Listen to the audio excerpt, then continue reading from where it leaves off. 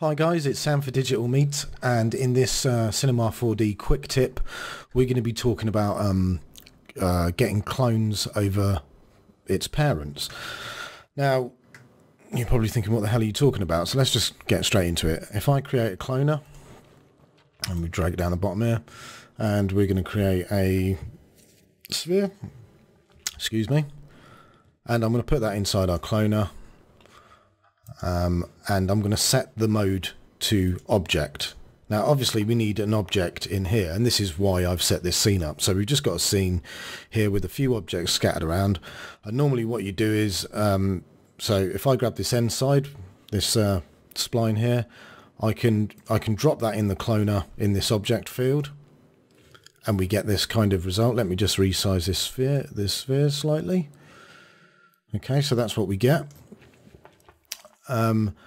And if I go to my cloner again and go to the object thing and drop in a different thing like my plane, we get this.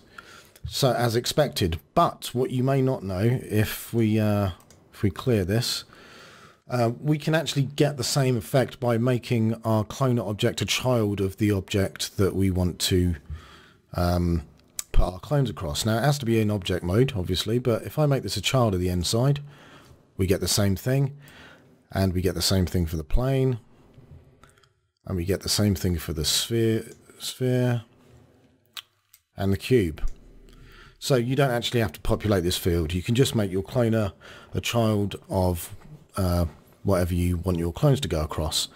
And that's pretty much it, guys. It's really that simple. So like I said, really quick tip there. As always, you can follow me on social media, Facebook and Twitter. Don't forget to visit the website digitalmeet.uk, and if you want to help support Digital Meet, there'll be a link for the Patreon at the end of the video. Okay guys, don't forget to vote for the next tutorial on digitalmeet.uk. If you go to the tutorials page, there's a poll there, and you can decide which tutorial you want to see next. Okay, that's it. Bye.